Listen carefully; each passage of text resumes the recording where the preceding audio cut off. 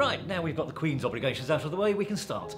So, my name's David Steinberg, and I shall be asking the questions today. And this is my associate, Marshall Lunford, who will just be documenting your progress.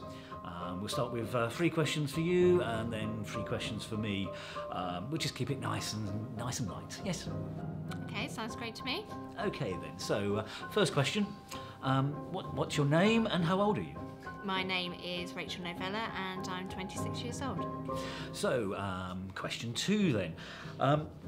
Why do you want to work for Intro Corp? I believe that they offer the best in customer service that there is, and also from what I've seen, it's a very safe and welcoming environment. Okay then. So, question 3. What skills can you bring to Intro Corp that will give you a unique stance in our business? So I believe that my previous experience in customer service means that I'm very cohesive on the phone, so I don't tend to get people lost in the detail. Good, perfect. What we'll do, before we go into anything else, we'll just have a bit of fun. Well, actually the government requires us to do it, so I'll just answer 3 questions on the lie detector. Excuse me, I just need to take this. What about the money? All of it?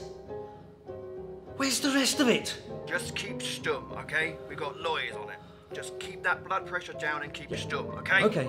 Question 1. How long have you worked for Intracorp and why? 15 years of loyal service I've given to Intracorp. Intracorp provides the leading provider of data needs globally. No one else offers as much loyalty and dedication to their staff and customers as Intracorp do. Question 2.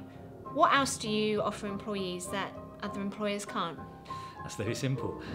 Safety in the knowledge that your employer cares for you. So for question 3, is it true that you've been taking public personal details and selling it to whoever else you want? That's not one of our usual questions, but no, I'll answer it anyway. We have never stolen data from the public. We've never used data for any political activity. We care about people.